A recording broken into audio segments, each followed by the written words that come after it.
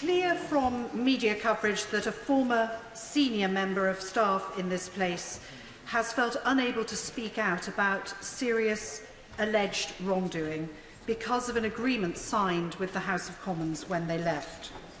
The Women and Equality Select Committee is currently investigating the way agreements can affect individuals' ability to speak out or their perceived ability to speak out. Mr. Speaker, I understand you are, as Chair of the House of Commons Commission, are the ultimate employer of House of Commons staff. And I ask what steps that you will be taking to make it clear to staff, both current and former, that they can speak out about wrongdoing experienced whilst working in this place.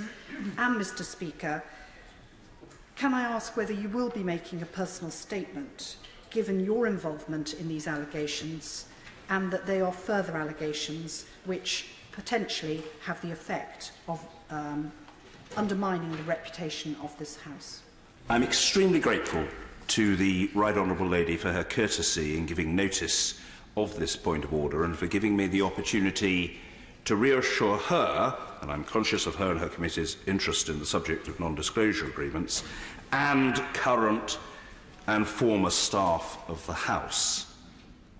Let me be clear, current and former staff are not constrained by any agreements from talking freely and confidentially to the independent inquiry into bullying and harassment being conducted by Dame Laura Cox QC, and I hope that they will do so. I also understand that the Clerk of the House has this morning provided the Right Honourable Lady with a note on the standard terms of compromise agreements, now called settlement agreements, between the House and staff, leaving under individual arrangements. Matters in which, I should emphasise, I am not myself involved and never have been. He, that is to say the Clerk of the House, has explained that these are not non-disclosure agreements in the sense generally used. They do not in any way seek to prevent disclosure of wrongdoing on public interest grounds, i.e. whistleblowing.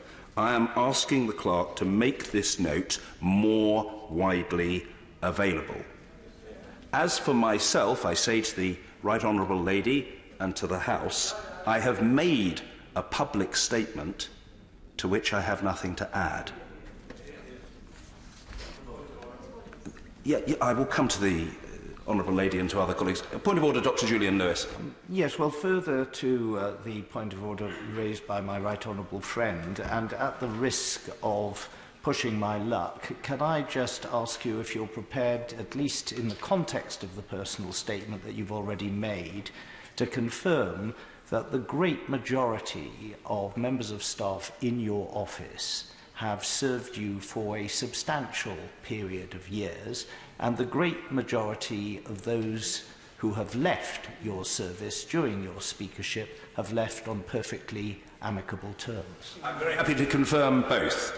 I have a superb team of dedicated, effective and long-serving staff, 5 of whom have served me for a collective total of over 40 years.